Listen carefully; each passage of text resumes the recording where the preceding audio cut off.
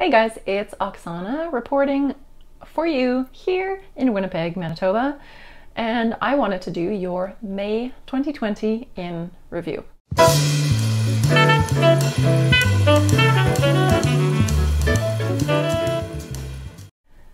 You'll see that April was drastically different in 2020 than it was in 2019. And of course, we all know that that's because of COVID, staying in place, and staying home. Experts saying that Canadian housing prices will decline between 8 and 19%. And I just wanted to say, you know what? If you're living in Winnipeg and in Manitoba, don't freak out yet. I don't think there's a need. I have been looking at statistics from both Hamilton and Ottawa this week. I have family and friends in those areas, so I've been having a look over there, and the situation in Ontario, and I'm sure in BC, is very different than what is happening in Manitoba.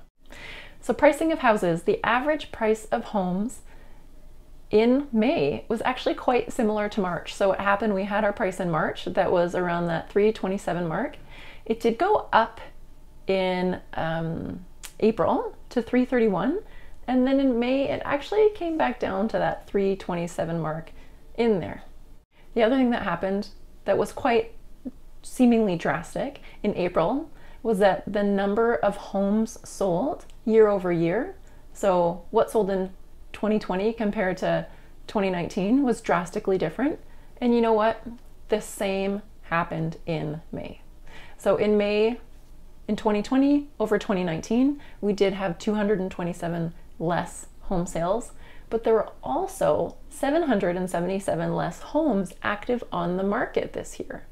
So it is a seller's market. So that means there just isn't enough inventory on the market. People aren't feeling really comfortable putting their home on the market yet, but there's still a lot of buyers out there. So we're seeing a ton of multiple offer situations and homes going for asking and over asking.